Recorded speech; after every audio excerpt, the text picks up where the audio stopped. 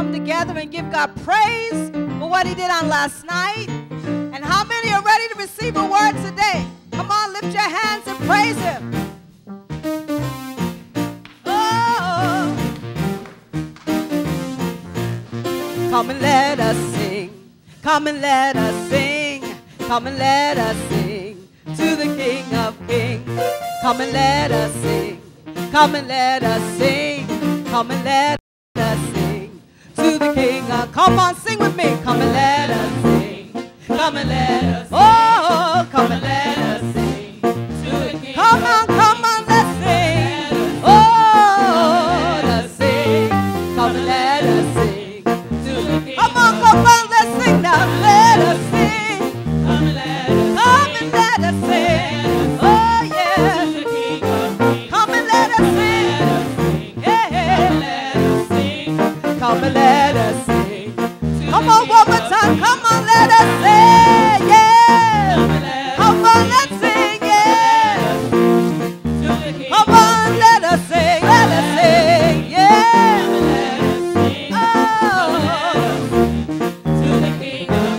Oh, enter his gates with thanksgiving, and into his courts, into his courts with praise. He's worthy. Oh.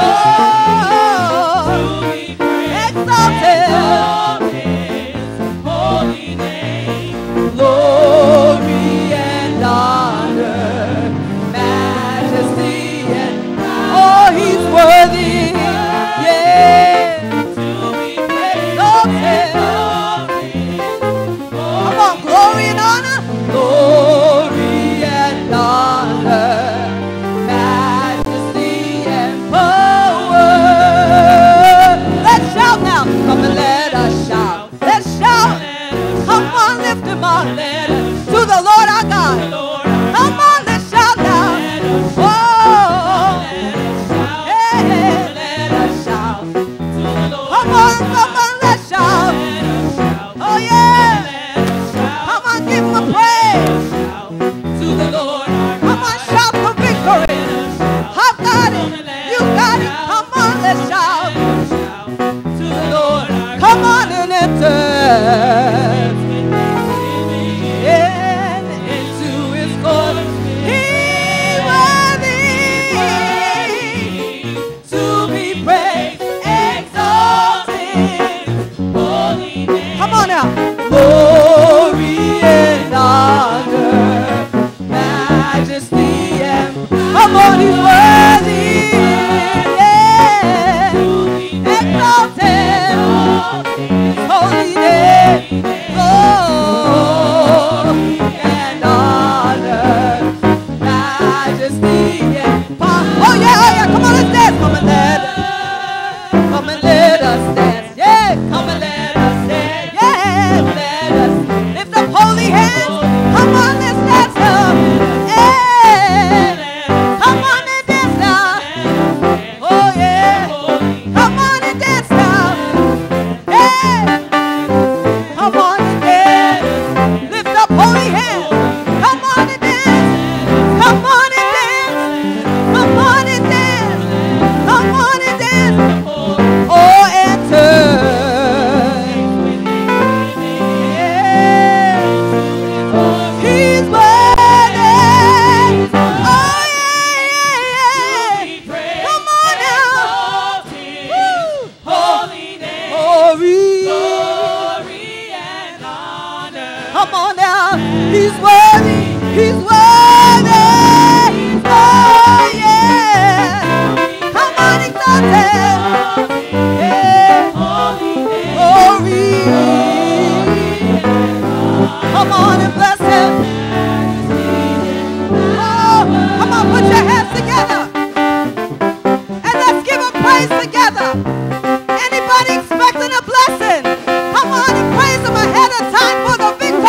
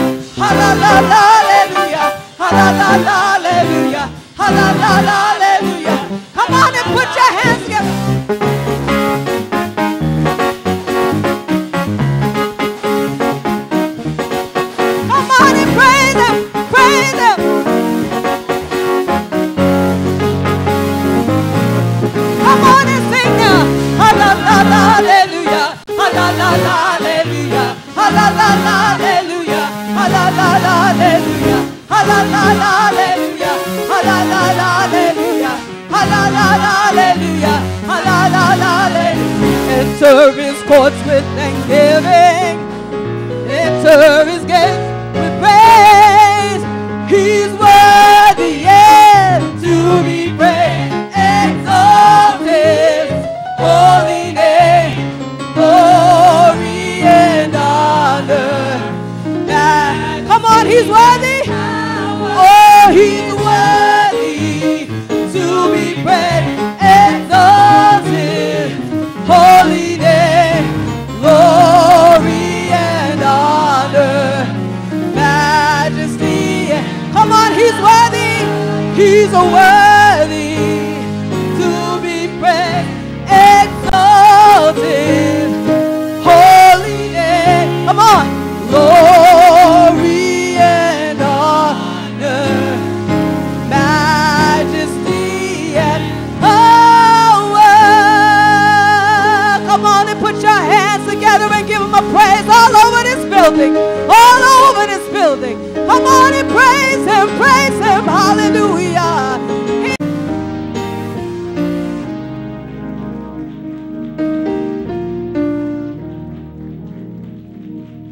How many are glad to be in the house of the Lord tonight?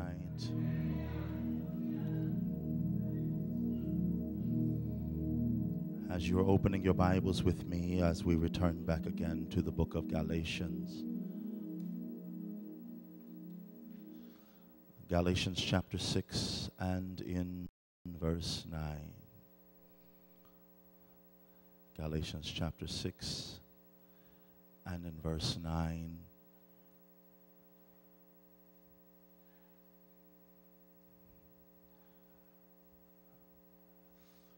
The apostle speaking to us and simply saying, and let us not be weary in well-doing, for in due season we shall reap if,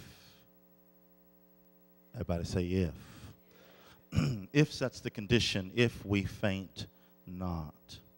And we want to continue on that, and let us not be weary, part 2. Set your Bibles down a moment and lift your hands to the Lord. And let us just worship him just a moment. Yes, we love you, Jesus.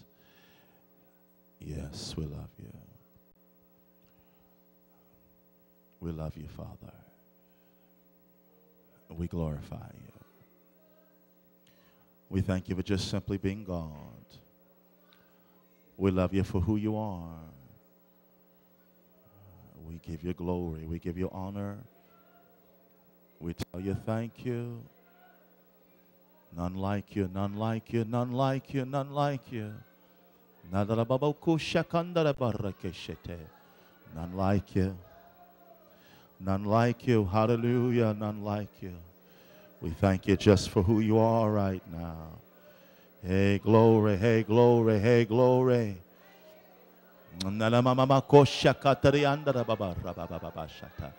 Hallelujah. Just because of who you are. Just because of who you are. Hallelujah.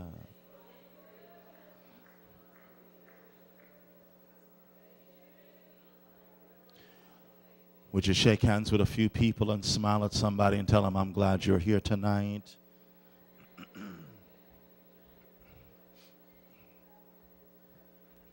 Come on, you might be the only smile that somebody's seen all day long.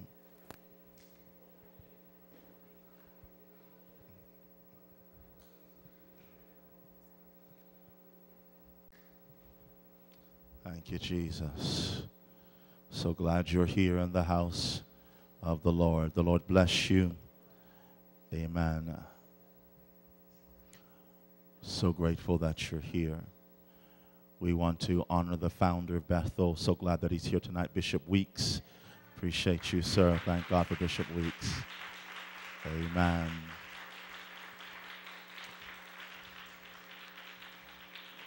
I have many fond memories of Bishop Weeks growing up in the council and hearing him teach. I'll never forget him teaching from Romans chapter 5 on moreover. Many, many years ago. But he was such a great teacher. You may be seated. Thank you. He was such a great teacher, and we thank God for Bishop Weeks and the work that he's done. And to the pastor of this house, Dr. Gwendolyn Weeks, we're so grateful to her. Amen. Thank God for her. The Bible commands us to give honor to whom honor is due. We're so glad to have Pastor Emmanuel here tonight and Pastor Lolita. Would you put your hands together and thank God for them tonight? Amen. Of the worship center of Jesus Christ. And to all of you, the saints of the Most High God, we are so glad that we are in fellowship. Somebody say one more time. And so let's continue now to the book of Galatians. We're back in Galatians chapter 4. Let's just quickly go over some highlights so that we can just be refreshed to where the Apostle Paul is dealing and what he's talking to us about. That's going to lead us to the climax of understanding of let us not be weary. In chapter 1, we dealt with the fact that the Apostle Paul was dealing and establishing his apostleship. He opens up with salutations, greetings, but then he quickly gets right down to the subject matter that the church has been moved from what they first were established in.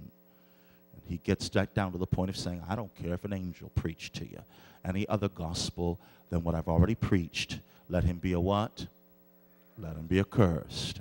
And he repeats that again in verse 9 of chapter 1, being very emphatic over this. In chapter 2, Paul then enters in and starts to tell us again about his apostleship, how that he was 14 years, amen, away from the brethren. He had been journeying for 14 years, I should say, and how he was in the deserts of Arabia, how God ministered, spoke to him, and because of who he is, he then could meet the Apostle Peter rank for rank and rebuke him because he was to blame, because he was causing dissension and division within the body of Christ.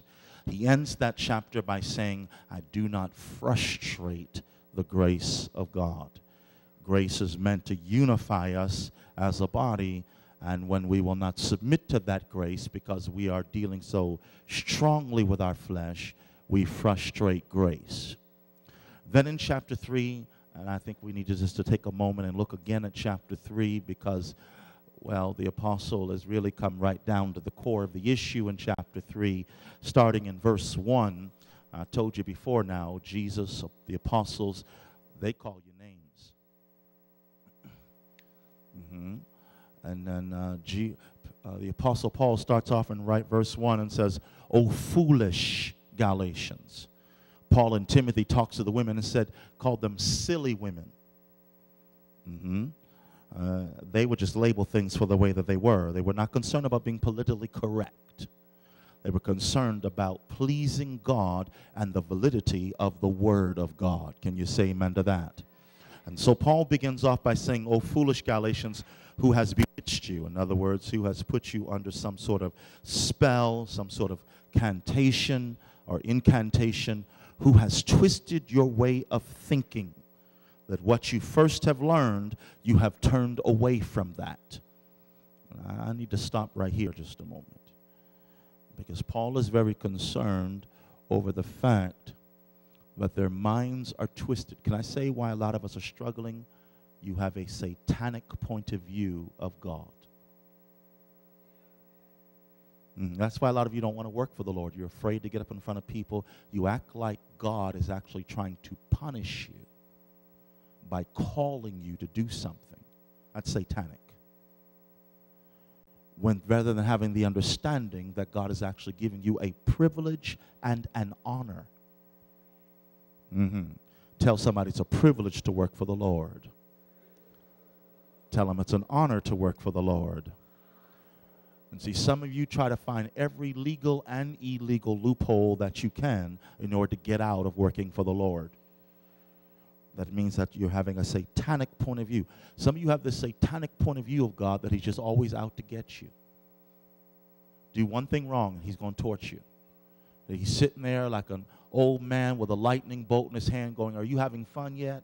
And you say, "Well, yeah." And he says, "Well, cut it out." You have this concept of him that is not biblically true. Why would he die for you and then seek to destroy you? That'd make his own death in vain. Don't you understand? Anything that he's asking of you to do is for your good. It is for your blessing. God does not want worship because God is on an ego trip and likes to hear his name. God wants worship because that's for your benefit. That's for my benefit. Praise, that's for our benefit. That connects us to the divine source. And so that's why Paul's concerned. He's saying your minds are getting twisted here. You're starting to think opposite to God. And listen to what he goes on to say, verse 2.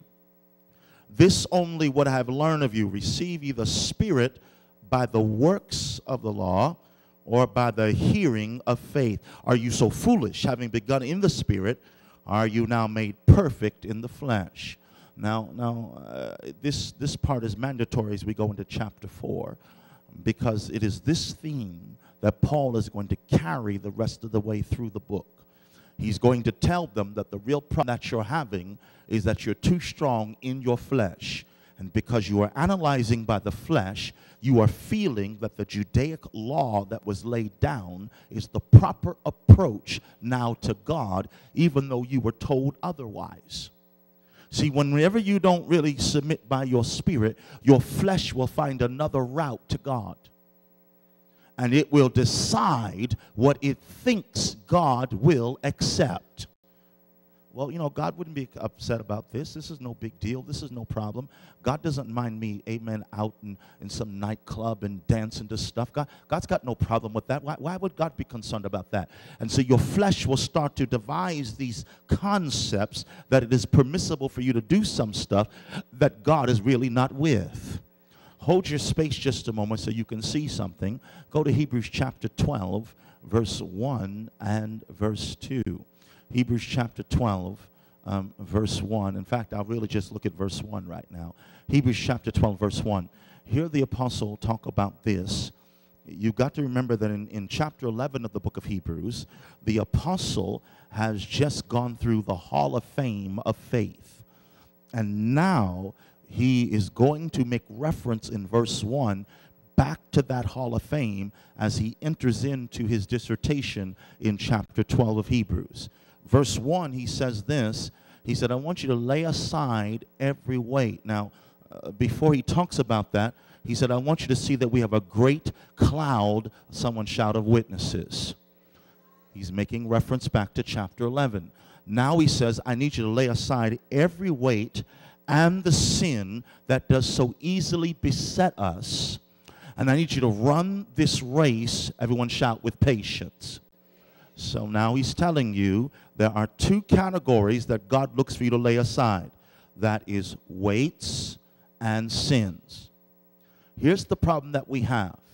If we look in the word and we don't see "thou shalt not," we assume it means "thou shalt." Well, I don't see nowhere where the scripture says I can't do this. So what's the problem? Why can't I do this? Well, because Paul's explaining. Some things are weights. Not everything that God asks you to lay down is a sin. We think if it's a sin, okay, fine. But if it's not a sin, why can't I do it? I'll tell you why, because Paul's telling you some stuff is weights. Some things weigh you down from running the race with patience. And so there, and we might as well clarification on this, because when we deal with weights, we deal with things with God that God will let one person do that God won't let another person do. I'm going to walk word. I'm going to walk word. Don't worry about it. I'm going to walk word, because the reason why many of you are struggling is because you want this fairness of what you think should be right across the board. Well, if she can't do it, you know, or if she can do it, why can't I do it? Well, because it has to do with divine design. It has to do with God knowing your frailties, your weaknesses. And so what might be your weakness may not be my weakness. And therefore, what may be a problem to you may not be a problem to me, and vice versa. So we see this in Genesis chapter 12. In Genesis chapter 12, we see that Abraham goes down into Egypt. Watch this. When he goes down there, God knows that when this man goes down there, he's going to pick up Hagar, the Egyptian. He's going to start the Arab nation, who we are still having troubles with today. That's how far-reaching his mistake was. God doesn't say a word. Isaac gets ready to go down to Egypt, and God looks at him and says, no. Abraham, you can go, even though you're going to go down there and make some mistakes. He even went down there and lied. He told a half-truth. He said, Sarah's my sister. That was half-true. They have the same father, not the same mother. It's a half-truth. And God knew he was going to do all of that in his foreknowledge, and God never said a word. Isaac gets ready to go. God says no. That's why there's some stuff you're going to watch other people do, and God's going to look at you and say, if I even think you're dreaming it, I'll slap you.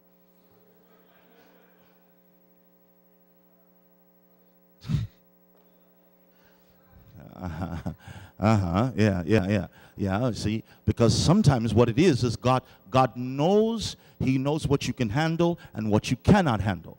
And so that's why God says it's permissible for one, it's not permissible for another. This is why for as many as are led by the Spirit of God, they are the sons of God. Why don't you lift your hands again and just worship him a moment in this house. Come on. Give him some glory just a moment. Glory, glory, glory, glory, glory, glory.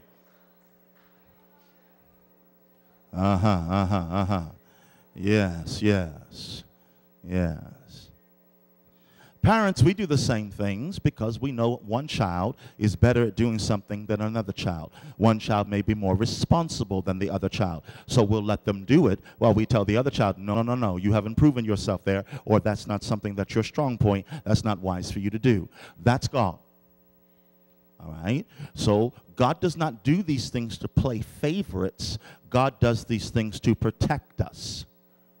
See, when you get this twisted mentality, you see God in some wrong manner. You always see God in some form of out to get you. Let me show you biblically. Go to Romans chapter 8, verse 7.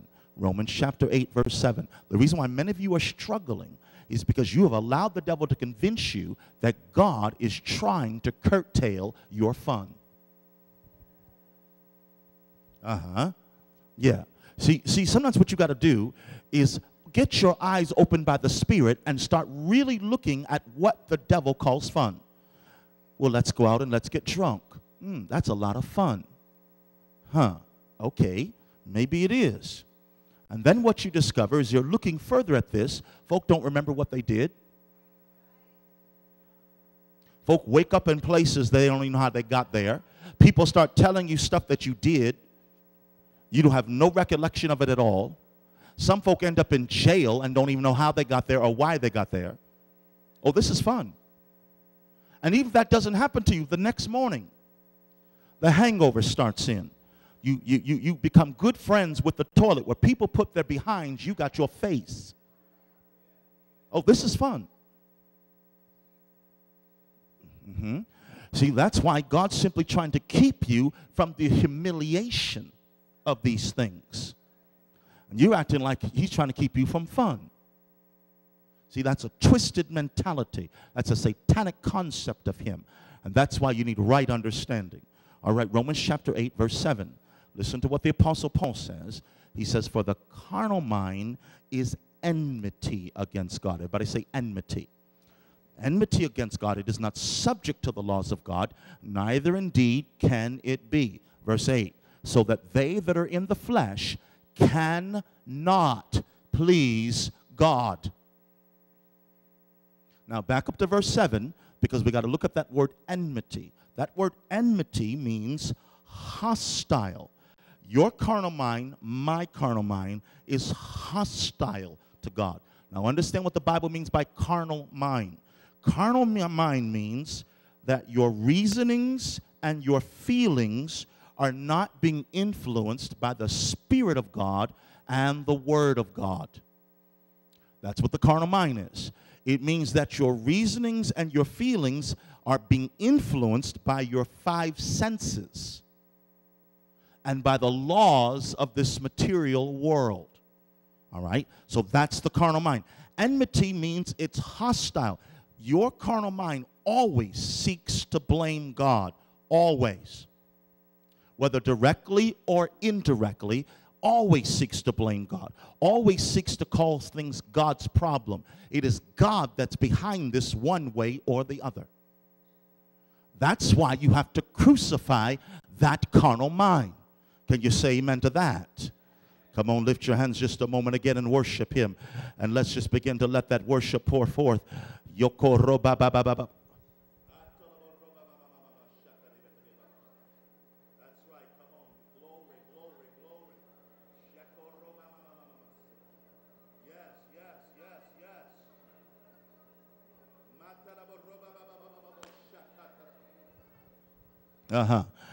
Yes, yes. Come on, this is why God tells you don't listen to your carnal mind. Now, the reason why some of you are so struggling is because you are ruled by your carnal mind. And so all you know is what you don't want to do. God tells you, well, I don't want to do that. You can even be asked why. I don't know, I just don't want to do that. You know God's asking you to do something, and all you respond with is, I don't want to do that. You're in your carnal mind. Back up to verse 6, Romans chapter 8. Now look at verse 6. Listen to Paul state what happens with your carnal mind. Romans chapter 8, verse 6. For to be carnally minded is...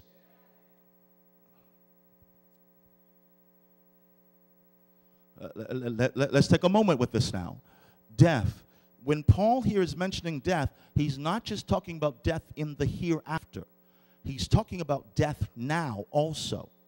So in other words, when you operate, you can always tell when you're operating in your carnal mind, because you always end up with death. Death to your joy, sadness. Death to your peace, confusion. Death to your faith, doubt.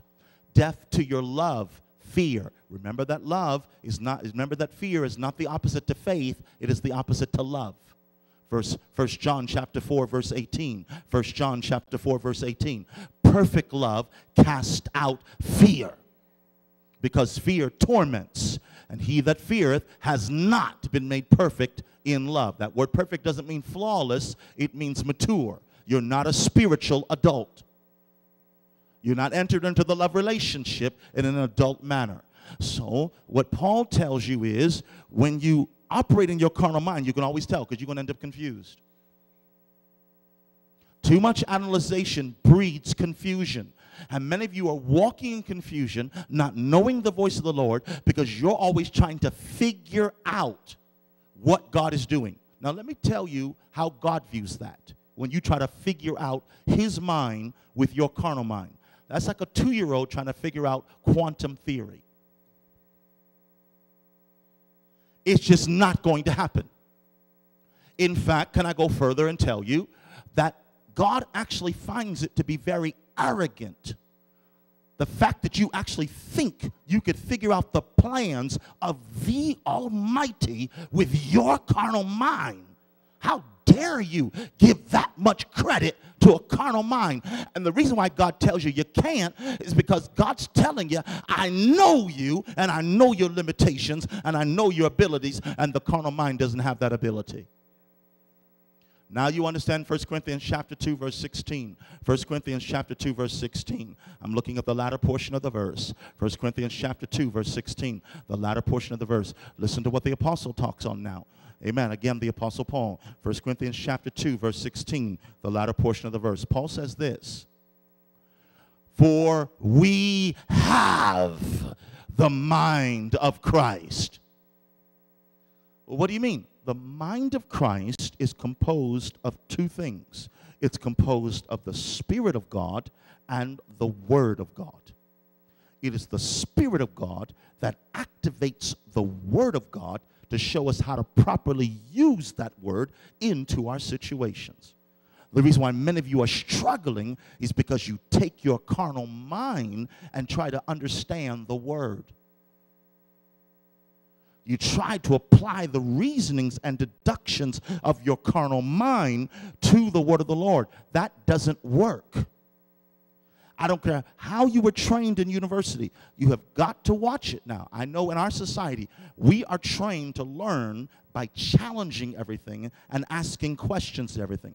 Now, God doesn't mind you asking questions. It's the spirit that you ask in that God's got the problem with. Parents, you understand it. If your child asks you a question, you can deal with that. But if they ask you a question like you're stupid, like you don't know what you're talking about, like why did you make such a dumb move? You can just feel your hand lifting.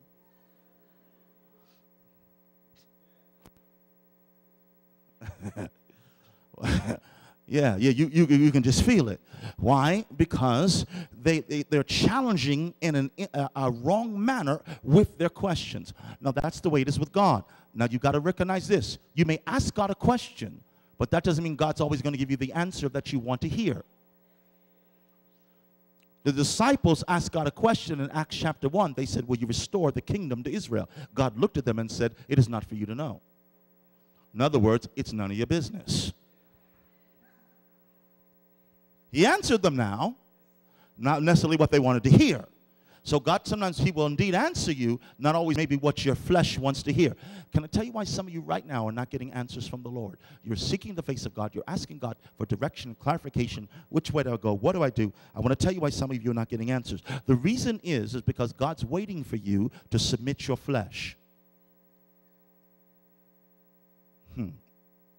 See, God understands if he answers you and your flesh is not under control, your flesh will rebel.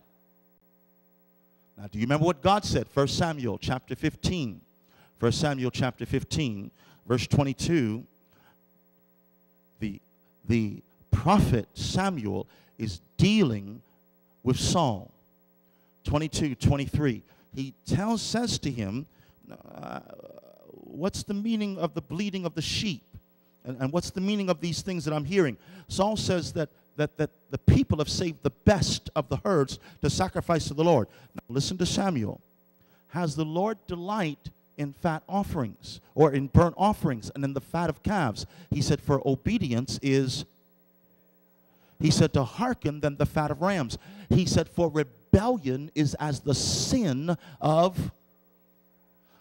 See, some of you don't understand. The reason why God's not answering you, it's for your benefit, because he knows you're going to rebel, and now you're going to be found in witchcraft.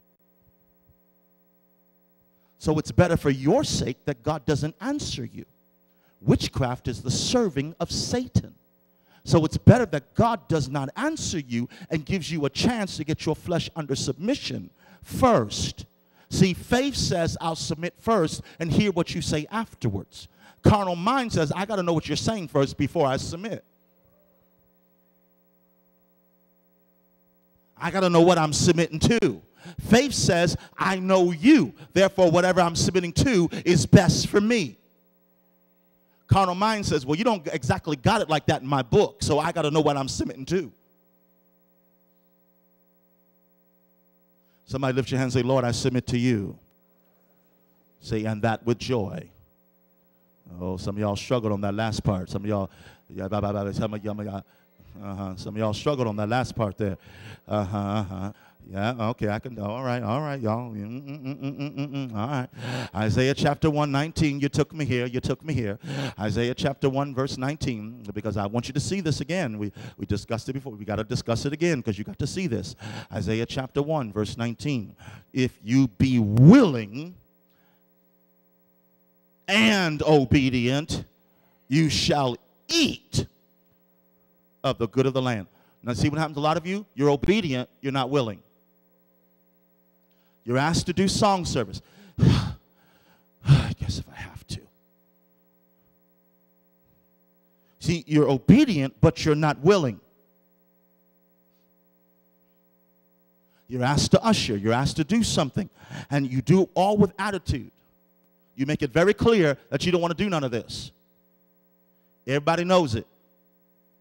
Everybody knows this is something you don't want to do, but you're just being obedient. God said, newsflash, you ain't reaping nothing. You ain't eating nothing, not from my hand. So if you're not eating from my hand, guess whose hand you're eating from? So if you be, everybody say willing and obedient. Not just obedient, willing. Did you notice how God puts attitude before action? Because you can do the right action, but if you don't have the right attitude in the action, then the action is wrong. Why? Because this is worship. The word worship means to serve. It's one of its definitions. It means to serve. And then the Bible says, serve the Lord with gladness. You ain't supposed to be acting like God's spanking you. You're not supposed to be acting like this is a punishment because God called you to do something. You're supposed to look at God and say, thank you that you would count me worthy. You could have called anybody you wanted to call, but you chose me. And I just want to tell you, just want to say thank you. You could have blessed anybody you wanted to bless. There are billions of people in this world. You could have blessed anybody you wanted to bless. You chose me. Thank you.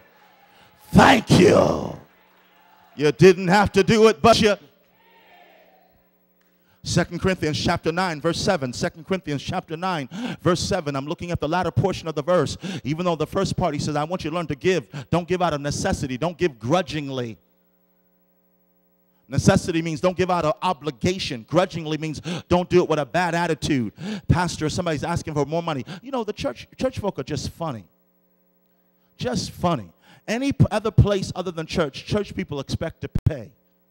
You don't expect to call a plumber and not pay. But in church, you think everything's supposed to be free. You want to they charge $5 for the CD. Well, why so much? Y'all just all up into money. We ain't supposed to be all up in money in church. Church is funny. You'll spend $5 easily at McDonald's and won't give it up for the eternal word of God. Want to complain that the CD's $5. That's too much money. Some of y'all just funny. You're just funny. You go get a Thompson chain, you see $100 on the, woo, that kind of expensive, ain't it? $100 for a Bible? Woo. Y'all slap down $600 easily for an iPhone. And talk about $100 is too much for a Bible. That's why some of y'all got picture Bibles.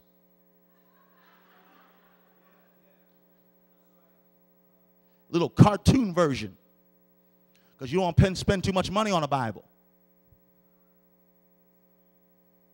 Amen. See, it's a way of thinking. Thinking is incorrect. See, because God knows whatever it is you value, that's where you put your money. Why? Because money, you've got to understand how money works in our society. What happens is when you work 40 hours a week, time is being spent. Time is something that once it is spent, it never can be spent again. How you just spent your time a minute ago, you never can re-spend it. It is spent for the rest of your life. Therefore, they give you money in exchange for how much they say your time is worth. Money, therefore, represents your time, your blood, your tears, and your sweat, how you have spent your life. A period of time of your life. That's why God asks for your money. Because now this is a sacrifice. Now you're giving of your blood, your sweat, your tears, your time, how you spent your life. That's why when God can see you'll give more money to a clown than you will to him. You'll give more money to Ronald to get a Happy Meal for your child or to get something you like. You'll give more in a tip than you will give in an offering. You give more than an outfit. People say, ooh, that's kind of expensive. Don't you think? Well, it might be, but I like it. I'm paying it. You'll pay more for some technological gadget. And if we ask for that money in an offering, you'd be looking at us like we had 5 heads. See, it's the way of thinking.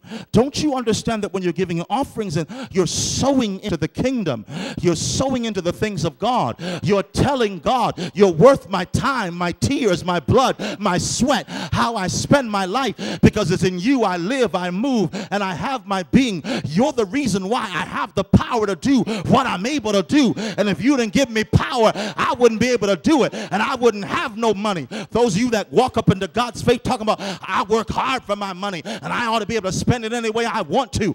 God says, open up your eyes and understand, unless I help you, you don't have the strength.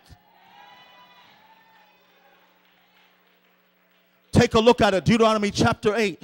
Deuteronomy chapter 8 and in verse 18. Deuteronomy chapter 8 verse 18. In fact, let me back up to verse 10 first. Verse 10, this one's free. This one's on the house. Deuteronomy chapter 8 verse 10. Hey, listen to this. When thou art eaten and art full, then thou shalt bless the Lord thy God. I know you're supposed, many of us understand you're supposed to bless your food before you eat it. Did you know you're supposed to bless it after? You're supposed to thank God after you've eaten? You say, well, why is that? Simple, my friend, because a lot of folk who eat, number one, can't hold it down. Other folk who eat, they don't have the enzymes to digest it, so they never get full. Other folks don't have enough food on their plate to make them full. So the fact that you can eat and be full, thou shalt bless the Lord thy God. Does anybody know what it is to eat and be full? Why don't you lift your hands and bless him for that? Come on, you know what it is to eat and your stomach is hurting because you're so full. You need to bless the Lord thy God. Hallelujah. Hallelujah. All right, now go with what he says. Amen. To verse 18. Listen to what he's saying in verse 18 of Deuteronomy chapter 8. And he said now, and actually in verse 17, he warns Israel. And he tells them, listen, lest your heart, I want to paraphrase this because I want you to understand the way he's wording this. He talks about the fact, lest your heart become exalted and you think that it's by the increase of your might and your arm that you have produced these things. Look at verse 18. He said, but you shall remember the Lord thy God, for it is he that gives you power. Somebody say power. He gives you power to obtain wealth. Everyone say power. Power means ability. It is God that actually gives you the ability to get money. So whatever money you got, remember God gave you the ability to get it. That's why when God asks for it, don't look at God like he's crazy. That's why as we didn't finish 2 Corinthians chapter 9, verse 7, the latter portion. 2 Corinthians chapter 9, verse 7, the latter portion of the verse, that God loveth a cheerful. God don't love a giver. He does not. He only likes one type of giver. Everyone shout cheerful. He don't like givers. Some of you are very giving, but you give with strings attached. You give so you can pull on favors later. Well, I did this for you. The least you could do is do this for me. God don't like you. He don't like you at all. Some of you parents, you manipulate by giving. You pull guilt trips on your children and other people through your giving. See, God doesn't like that kind of giving. God loveth a what? Now, that word cheerful means hilarious, exuberant, excited. God only loves one type of giver, somebody who's excited to give to him, someone who's exuberant to give to him, somebody that does it with some joy and some passion. Woo, thank you for letting me give to you. Somebody shout, it's a privilege. It's an honor. I'm telling you, we're amazing people. We pay big bucks for a whole lot of stuff and then come to church and want to pinch a penny to make it scream. We want to shortchange God.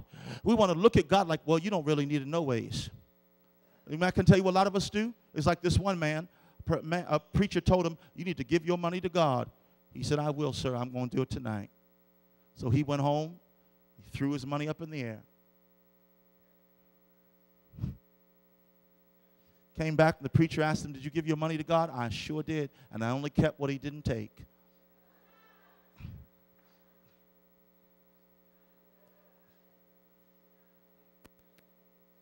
Some of y'all want to play games with God. You got to learn to give with someone say, with a cheerful heart. When you're asked to do something, ask God to help you to do it cheerfully. Cheerfully. Because you want God to be cheerful in giving to you. I'm telling you, some of y'all are something. You want God to protect you. You want God to protect your children. You want God to bless you. You want God to do this and actually get mad at God if you think he's not doing it. But then anything God asks you to do, you got attitude. You don't want to cooperate. Your flesh is so strong. I don't want to do it. I don't like this. Why do I got to do it? I don't see so-and-so got to do it. God said, am I really asking that much from you?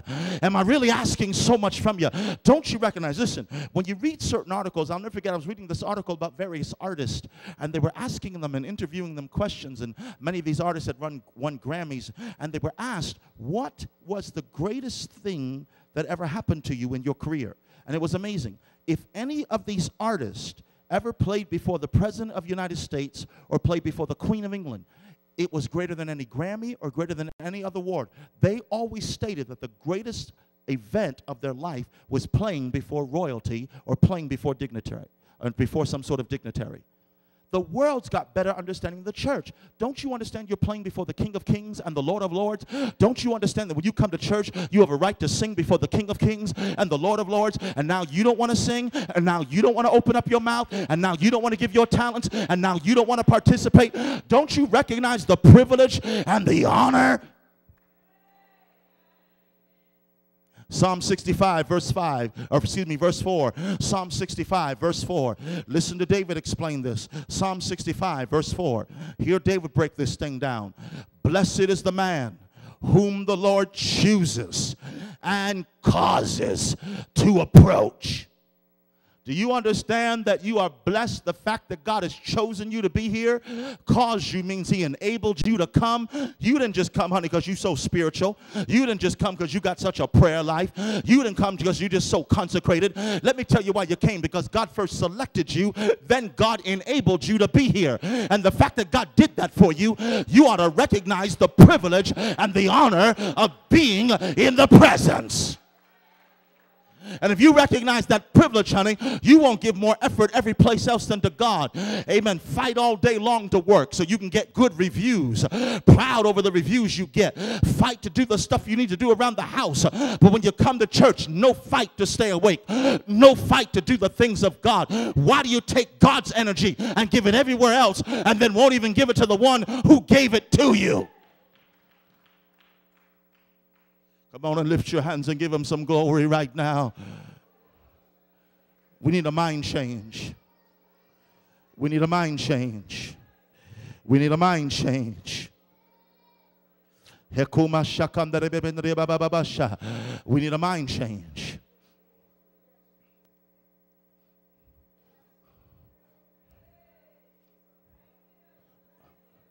Bethel, we need a mind change. Children of God, we need a mind change. Now, in case you don't know it, we're in deadly times right now. The Spirit of the Lord was talking to me and telling me, he said, we're walking across landmines right now. You understand the concept of walking across a landmine? The ground looks normal. But one wrong step, and you will blow up. And God said that's the kind of situations we're in right now. Situations, normal situations that you're used to responding certain ways to. If you do not acknowledge the Lord, you will blow up. The situation will blow up in your face, and things will blow up right before you. Amen. That's why God's telling you, I need you to think like me now. Christianity is a way of living. It's not just something you do to ease your bleeding conscience to say, I've come to church. God has no interest in your halo being held up by your horns. See, what God is looking for is somebody who will live a submitted life with joy. With joy. Say amen. All right, now let's come back to Galatians chapter 4, and let's go now deeper into what the Apostle Paul is teaching. We've already dealt with verse 1 and 2 of Paul talking about the heir. As long as he's a child, he differs nothing from a servant, though he be Lord of all. But he's under tutors and governors until the time appointed of the Father. Now, I want you to come down a little bit further to verse 8. Verse 8 of chapter 4. Listen to this. Howbeit then, when you knew not God, you did service unto them which by nature are no gods. In other words, when you didn't understand who God was, you served the devil. Anybody know what he's talking about? See, that's why God looks at us sometimes, because you know in the world, you know you didn't step out your house till 10.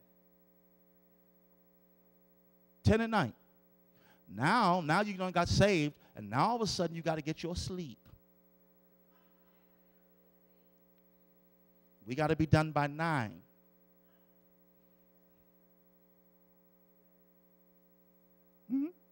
Yeah. Now, you see, he said, now, when you were in the world, you gave service to the devil. You gave your energy. You gave your time to the enemy. And thought nothing of it. Go home, change, shower, and go to work. Some of you didn't even change.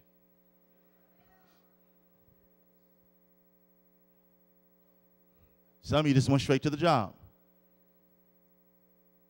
Amen. Now all of a sudden you come to church and now you're a clock watcher. He said, now you gave all this service to the devil, don't shortchange God. Your prayer needs to be simple. God, the way I serve the enemy, I want to serve you.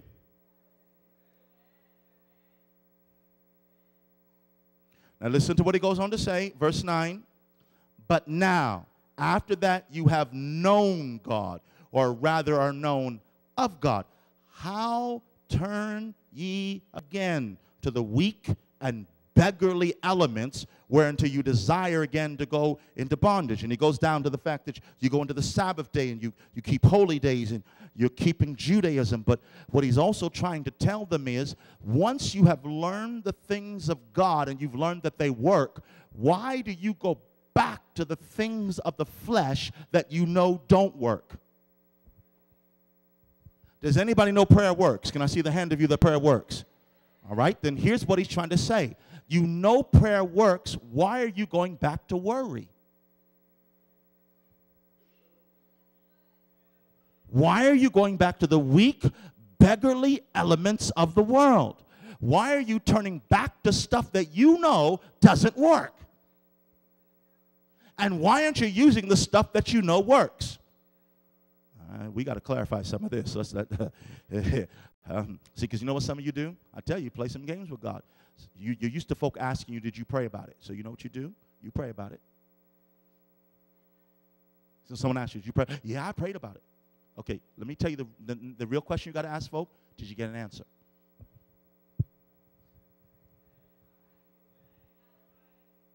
Because see, what a lot of folk do, they'll pray about it. They ain't get no answer. That means they can do what they want to do. See, why are you going back to the weak, beggarly elements of the world? Why are you turning back? Look at Romans chapter 14, verse 23. Romans chapter 14, verse 23, the latter portion of the verse. Romans chapter 14, verse 23, the latter portion of the verse. See, Paul is trying to tell the church, you have got to stay on course with what you have been taught because you know it works. Romans chapter 14, verse 23. Hear the Apostle Paul on this. I'm in the latter portion of the verse. He says, whatsoever is not of faith is, wow. All right, hold on. So then I guess we got to ask the question, is worry a sin?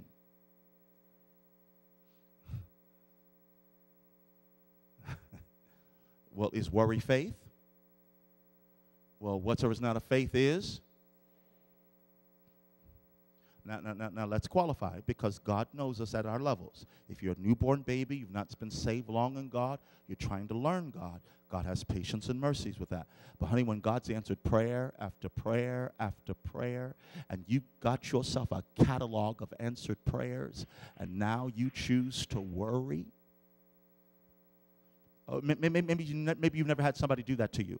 Maybe you've never had a friend who you've always been there for, and all of a sudden they call you up all frantic. Like, you're going to really be there for me? Like, calm down. I've always been there. Why are you acting like this? You're actually insulted. And that's the way God gets after a while. He gets insulted. I've always been there. If I wasn't there, you wouldn't be here to say this now. Now you're going to act like you don't know whether I'm going to show up or not. Now you're going to act like you don't know whether I'm going to answer prayer or not. Hallelujah. Now you don't know whether I got this or not. See, that gets insulting after a while. You that have walked with him long enough, worry is sin. That's why Paul is trying to tell us, you got to change the way you're thinking here. You got to change the way you're seeing stuff. You got to stop going back to the beggarly elements of the world. All right, look at Job chapter 3, verse 25. Job chapter 3, verse 25.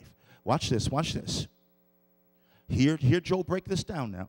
Job is going to explain something to us. Job chapter 3, verse 25. I'll give you time to get there, because I know, we some of us, we learn in our Bibles. So that, all right. Job chapter 3, verse 25. In the beginning of the Bible, there's an order of the books of the Bible. So just to help you out. All right. So now, I'm being nice, because I really was going to say turn to Hezekiah chapter 2 and watch a lot of you start flipping. So.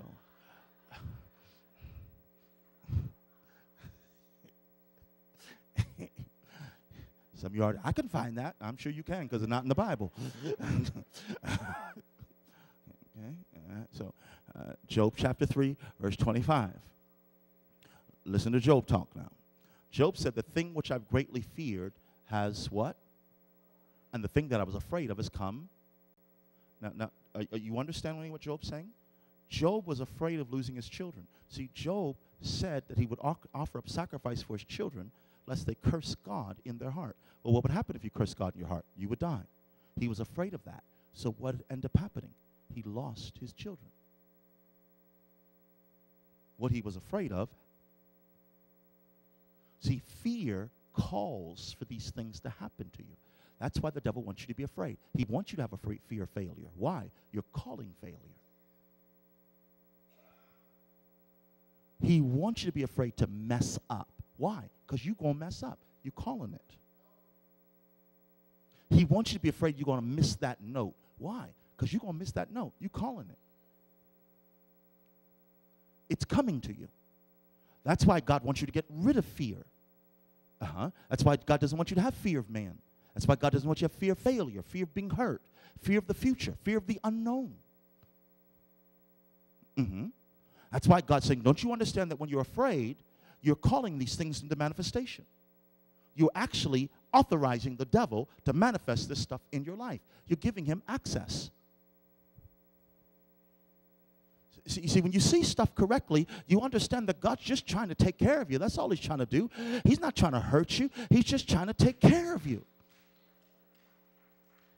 if he's calling you forward to do something and you're afraid, don't you understand? Go back to 2 Timothy chapter 1, verse 6. We covered this yesterday, but let me give a little deeper explanation. 2 Timothy chapter 1, verse 6. And let's get a little better understanding on this. The Apostle Paul, again, speaking. 2 Timothy chapter 1, verse 6.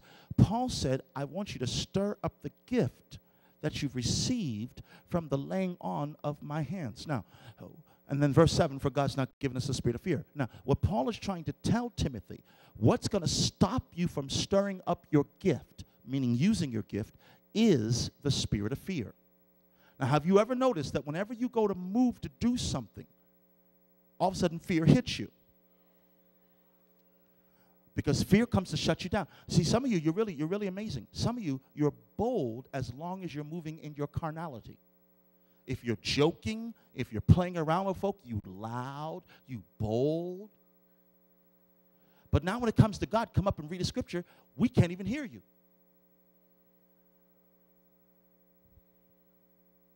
Where'd the boldness go? Why are you only bold for the things of the devil? Why are you bold for carnality? Why? I'll tell you why. Because fear hits you and you give into it. It shuts your gift down.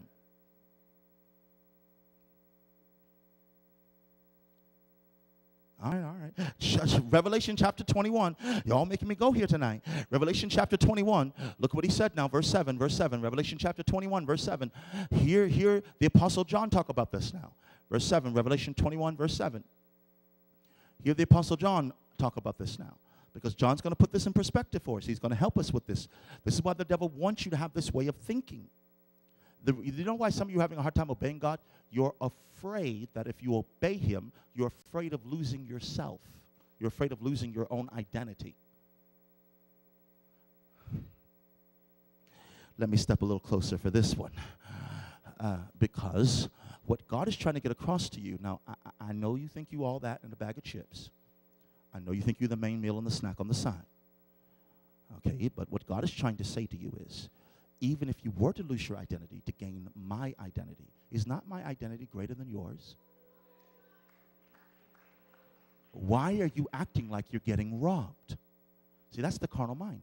Why are you acting like that by you being absorbed into me is somehow a deficit for you? What kind of insulting nature is that? I'm giving you the privilege of a lifetime to be a part of the King of Kings and the Lord of Lords, and you want to hold back in reserve because you're afraid you might lose some aspect of your personality, as if that's such a great thing compared to me. Give your neighbor a high five and say, how are you thinking? My God, what's going on with your thinking? That's why sometimes you hear me say this. Sometimes we need a checkup from the neck up for some stinking thinking. You've got to alter your way you're thinking. You've got to stop letting the devil convince you that doing the things of God is so hard.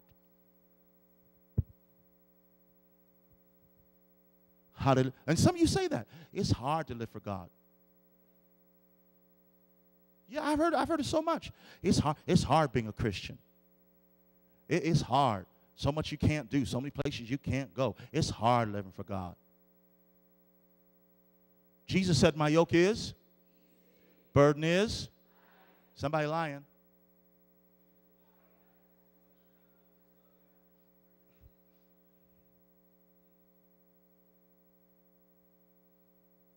Okay, hold on. Hold your place in Revelation. Go to Proverbs chapter 13, verse 15, because maybe you're not lying. Proverbs chapter 13, verse 15, latter portion of the verse. Maybe you're not lying. Maybe I got it wrong. I have no problem with repenting. Proverbs chapter 13, verse 15, latter portion of the verse. The way of the transgressors. Okay, so maybe you're not lying. Maybe that's why it's hard for you.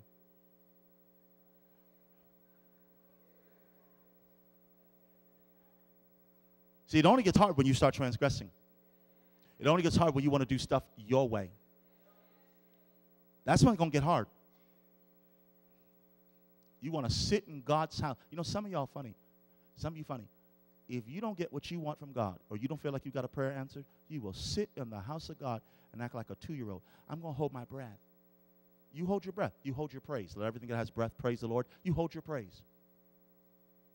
You had a bad day today. Somebody told you off something. You come in the house of God, sit in his face, and hold your breath. You hold your praise. And you know what you got to do when a baby holds its praise? You got to kind of spank them. That's why God lets stuff start spanking you. Yeah. Yeah. And then you want to get mad at God. I don't understand. I serve the Lord. I'm faithful. The Lord came to me today. He said, you know, a lot of folk who claim to be faithful, you need to find out what they're faithful to in. Because some of them are faithful to rebel. They're faithful to do what I told them not to do. They're faithful in just a few things. They give their tithes, their offerings, and they think that covers faithfulness in every area. And they show up to church, and that's supposed to cover faithfulness. But they're faithful in wrong attitudes. They're faithful in murmuring and complaining. They're faithful in not praising and not worshiping. See, you need to be faithful in the things of God. Tell your neighbor, be faithful in the things of God. You need to be faithful to the things of God. Revelation 21, verse 7. Revelation chapter 21, verse 7. Now he said, to he that overcometh, you'll inherit all things. And I'll be his God, you'll be his son. Verse 8, Revelation 21, verse 8. But the fearful and the unbelieving, the abominable, the whoremonger. And he goes down through a list of names. He said they shall all have their part in the lake of fire, which, did you see the first ones going to the lake of fire? Who? Not adulterers, not fornicators, not murderers. First ones going to the lake of fire. See, that's why the devil wants you to be fearful. He wants you to be fearful to get up. He wants you to be fearful to lead testimony service. Some of you actually are sitting there going, God, please don't call me. Please don't let him call me. Please don't let him call me. Please, Lord. I'll praise you tonight. I love on you, God. Please don't let him call me. Praying to get out of the work of the Lord. Bless your palpitating heart.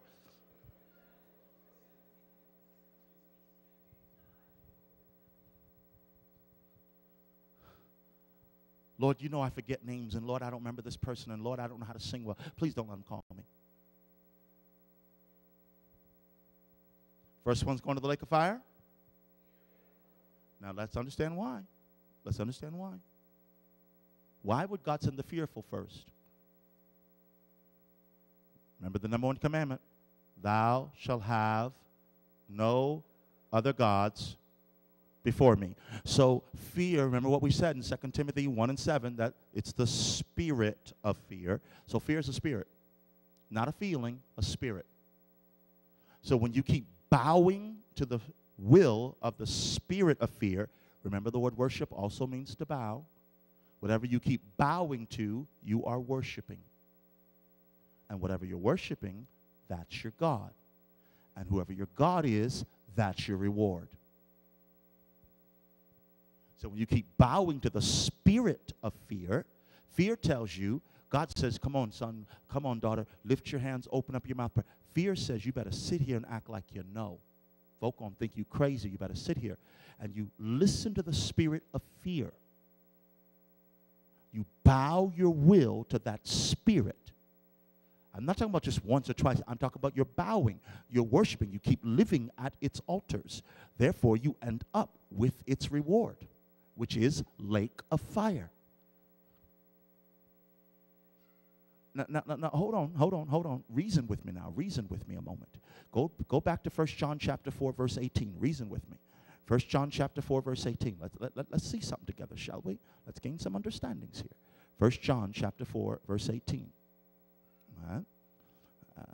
I want to make sure you see these things, so I'm trying to slow down a little bit just so you got time to turn to these scriptures. I want you to see this. 1 John chapter 4, verse 18.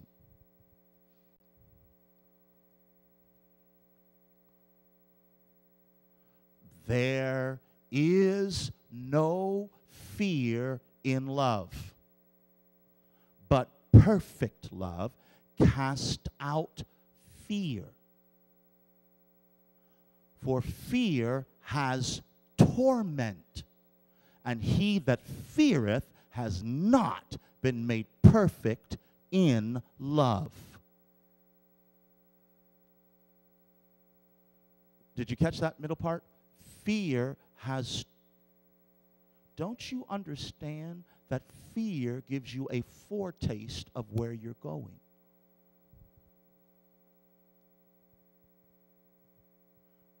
Everyone say fear has torment. Now, the concept of that word torment is particularly dealing with the word punishment. See, that's why a lot of you are afraid. You're afraid because I'm going to get hurt. It's like I'm going to get punished. I'm afraid because people are going to laugh at me. They're going to say something about me. I'm afraid. I'd rather sit in the background. Don't you understand you are already living the torment that is yet to come? See, here's the way fear does. Fear plays these games. It acts like your friend. It acts like your confidant. Fear says, if you'll just listen to me, you won't get hurt. So you know what? You listen to the fear. And what? Guess what? It seems to work. You don't get hurt. But by doing this, you have now disobeyed God and made fear your God.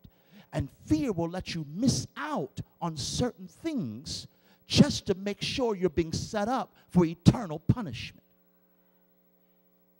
I'll let you miss out on a little bit of pain here to make sure I can set you up for eternal pain over there. Somebody lift your hand and say, I serve only one God. And say, the spirit of fear is not that God. Say, Jesus is my only God. Say, my flesh is not my God. My feelings are not my God. My opinion is not my God. Jesus is my only God.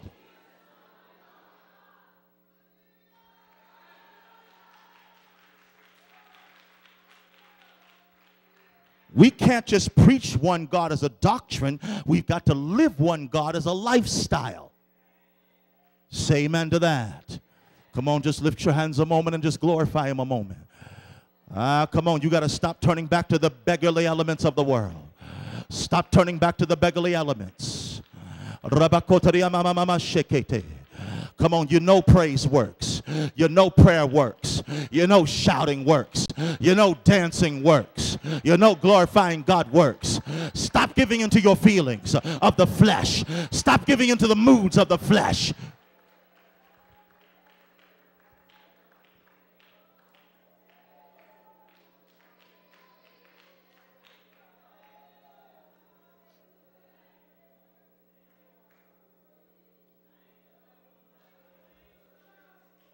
I'm telling you, some of you are buying some stuff that you should not be buying.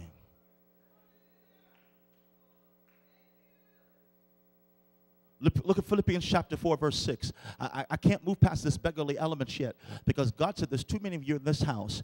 You keep using beggarly elements. You keep going back to stuff that God told you does not work.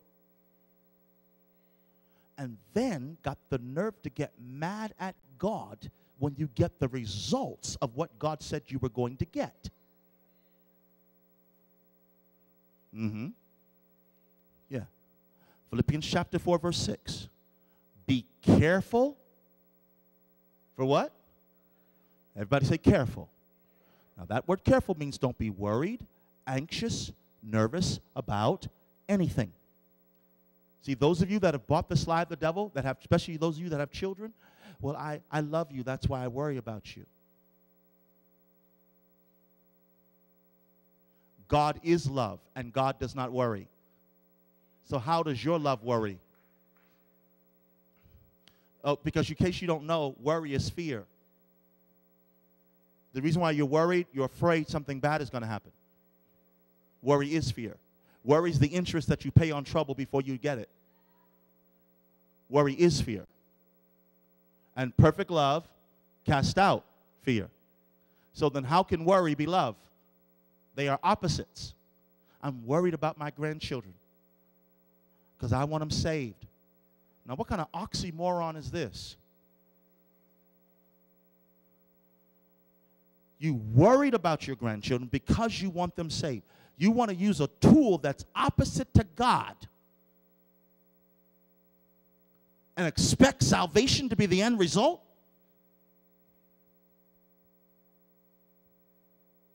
How'd that work?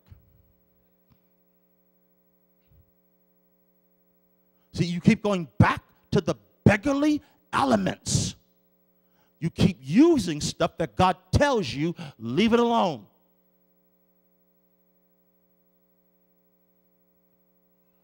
And then you're wondering why you're getting the results you're getting.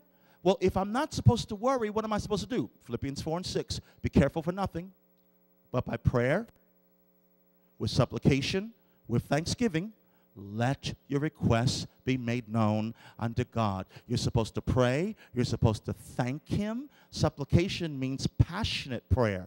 Pray with some passion, baby. Pray with some intensity. And you're supposed to pray thanking Him for what He's already done.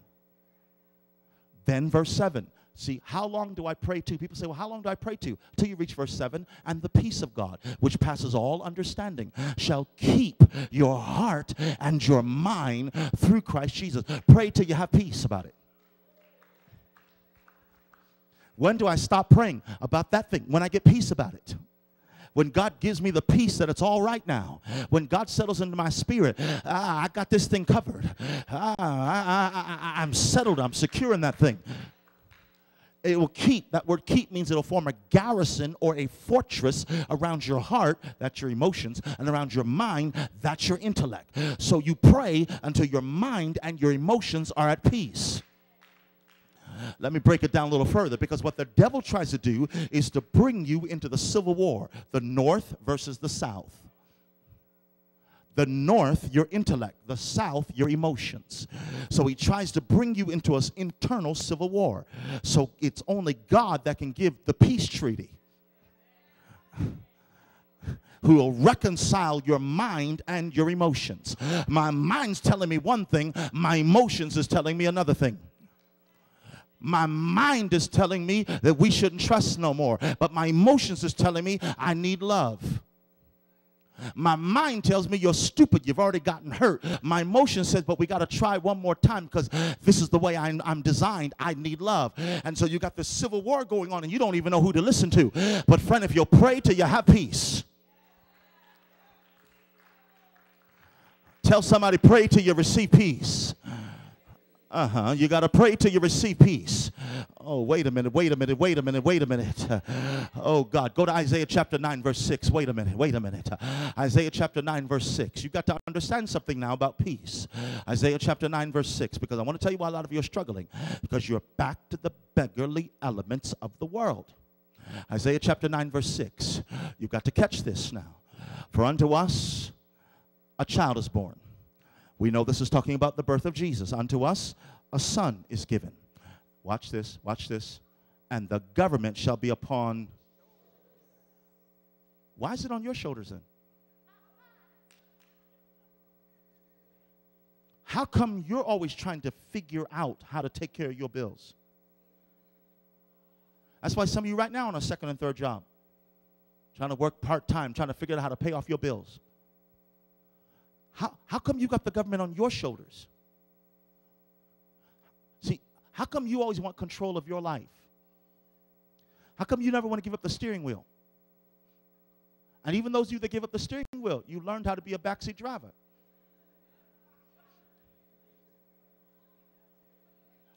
Come on, haven't you ever ridden with folk that got an invisible brake?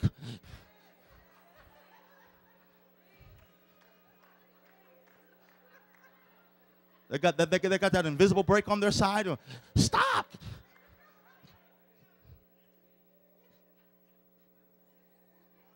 Like that's supposed to do something, right? And see, that's the way many of you are with God. You give God the wheel, but then you want to tell him how to drive.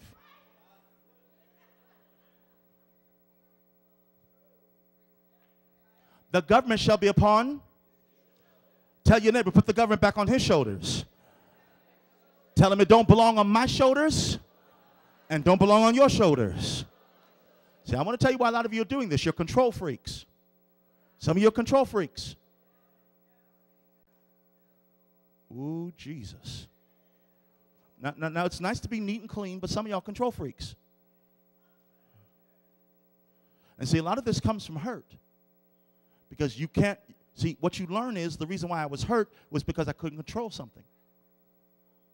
So if I can be in control, then I can minimize getting hurt or stop it altogether. So that's why you got to control first your environment by everything being absolutely spick and span neat until the fact that you are just almost driving everybody crazy. If someone just moves a salt just a meter where you keep it. Look, don't come in my kitchen, all right? Just don't bother stuff in my kitchen.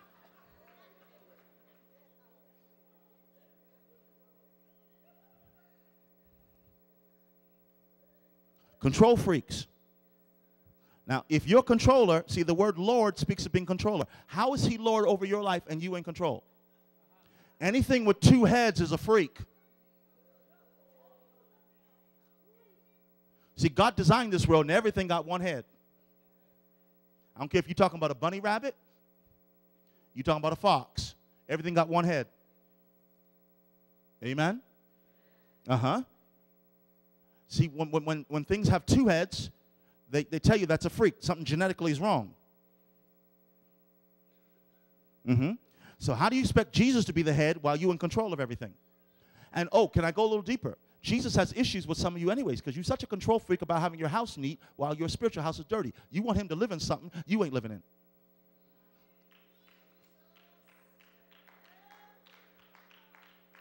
Everything got to be in place and in order in your house while everything's out of order in his house.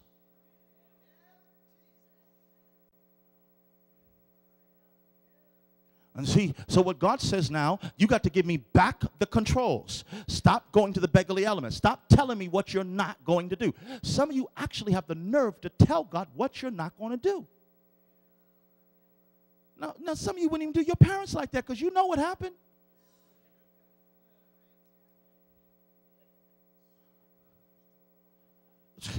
Say that again, brother. It gets tore up.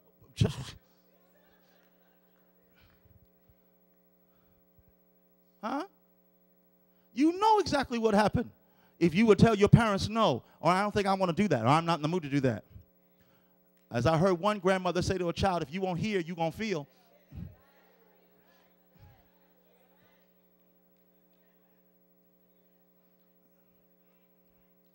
So I'll jump down your throat and tap dance on your liver.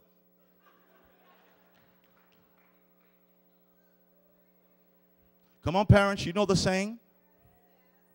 I brought you in here.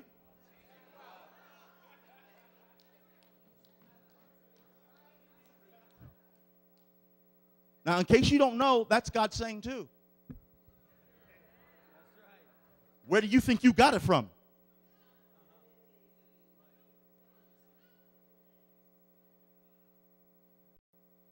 You got that from the Lord. All right. Daniel chapter 5, so you can see it. Go to verse 20. Daniel chapter 5, go to verse 20. Or excuse me, verse 23. We'll go to verse 23. Daniel chapter 5, verse 23. I want you to see this.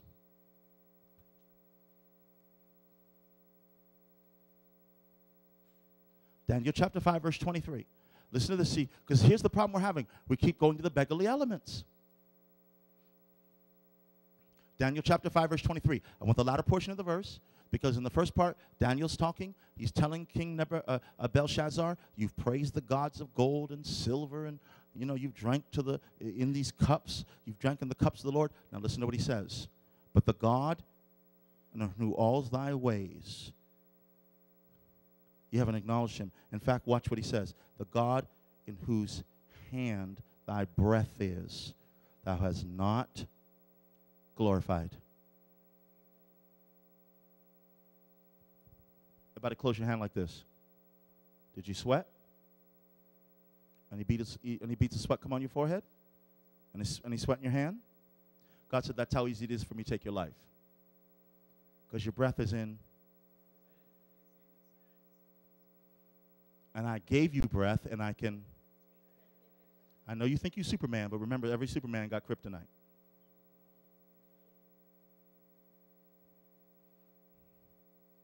See, God said, I can just close my hand.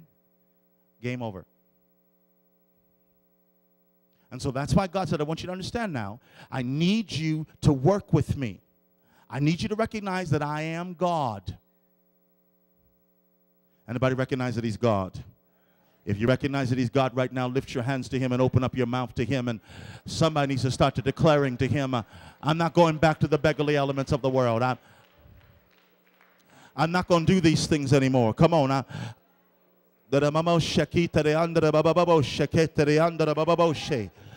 not going to do these things anymore. Come on.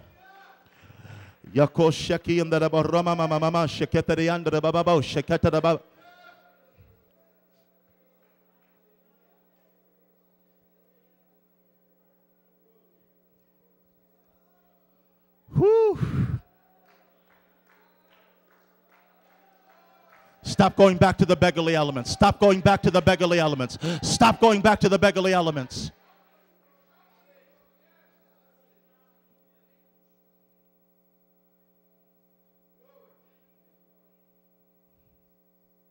Thank you, Jesus. Thank you, Jesus. Thank you, Jesus. Thank you, Jesus. Thank you, Jesus. Thank you, Jesus. Thank you, Jesus.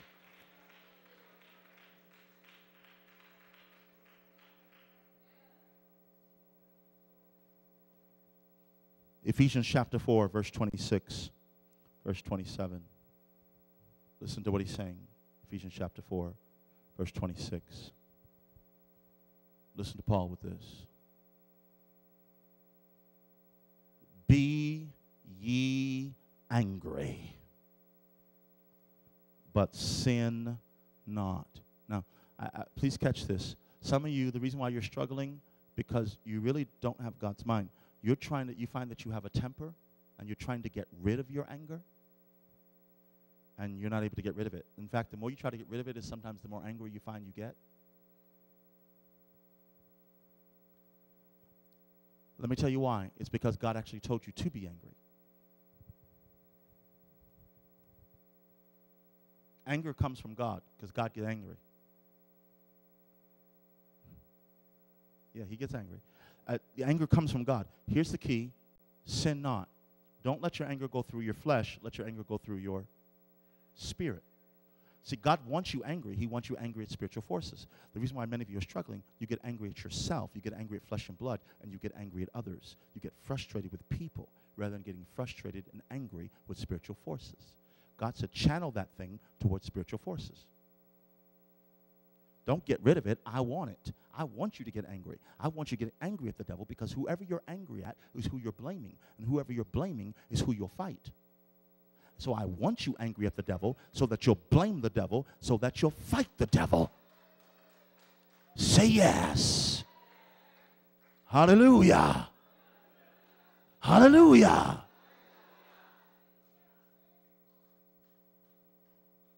He said, no, don't let the sun go down on your wrath.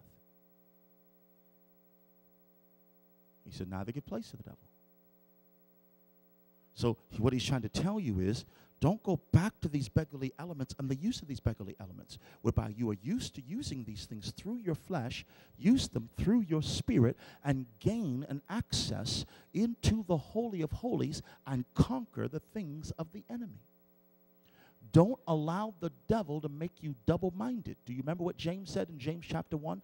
He said, a double-minded man is unstable in all of his ways. What he's actually trying to tell you is that many of you are not going to receive from the Lord, because the verse above, James chapter 1, he starts, amen, around verse 7. Verse 7, he says, that man is not going to receive anything from the Lord. Verse 8 is that a double-minded man is unstable in all of his ways.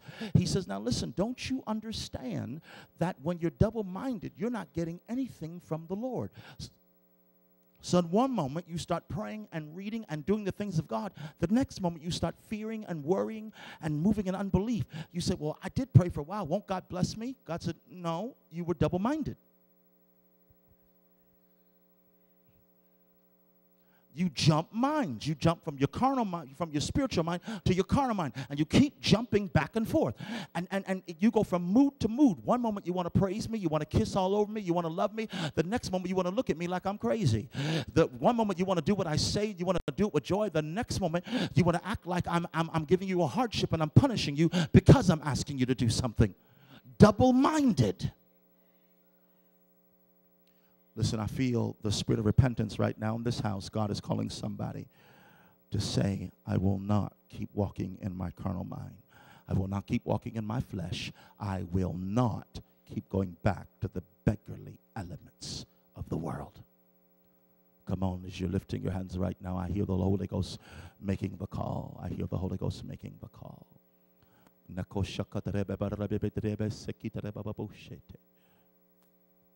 I hear the Holy Ghost making the call. Come on.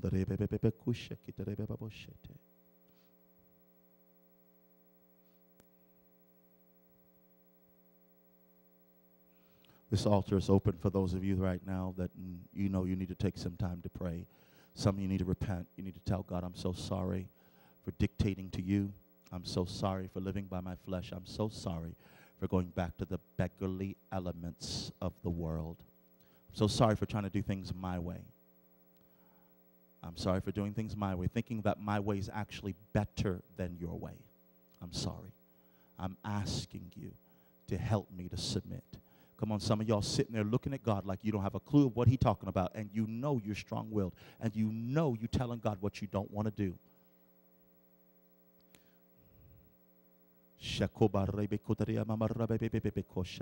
Come on, come on. Come on, the beggarly elements, the beggarly elements. I'm not doing it no more. I'm not doing it no more. I'm not doing it anymore. Come on, there's some others right now. The Holy Ghost is talking to you. There's some others. There's some others right now. The Lord's calling you.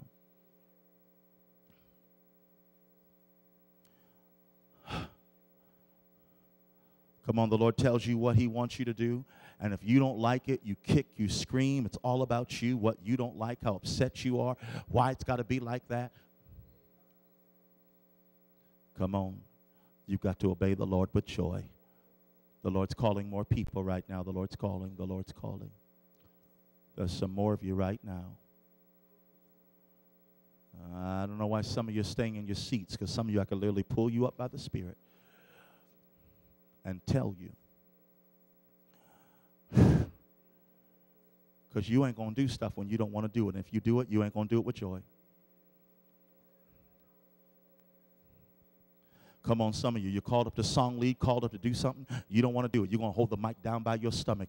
You're going to not be involved. You're going to whisper. You're going to make sure you ain't heard. You're going to be up there with a sour look on your face. Come on, you need to talk to God. Come on, you need to talk to God. You need to deal with the beggarly elements. Come on.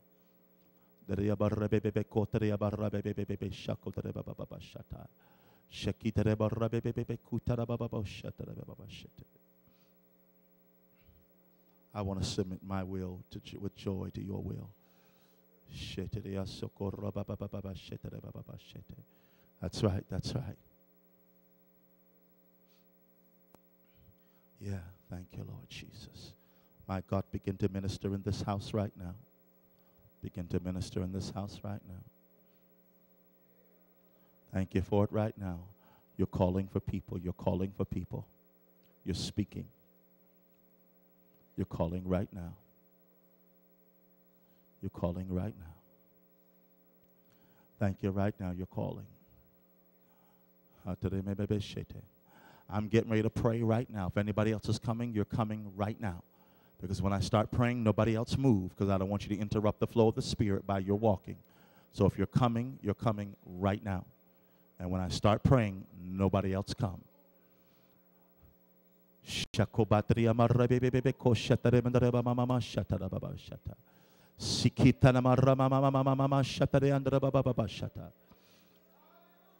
All right, lift your hands to the Lord right now. We're going to begin to pray.